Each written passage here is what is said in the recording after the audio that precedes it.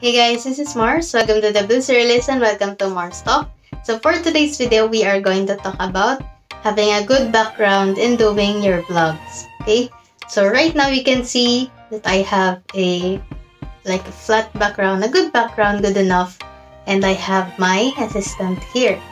So it's good to have a constant background in doing your video so that the audience can anticipate what kind or what your video looks like.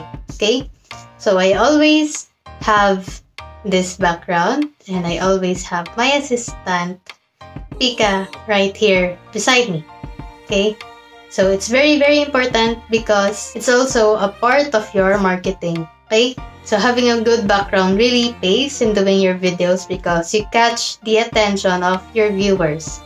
Okay, so have a good background, even if it's just a plain wall, put something in there, put some color in there, okay?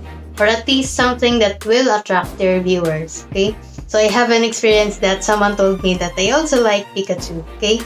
So that kind of feedback is also still a big thing in doing your vlogs because you know that they are watching and they are listening to you because of also your background, okay? So I hope that helped.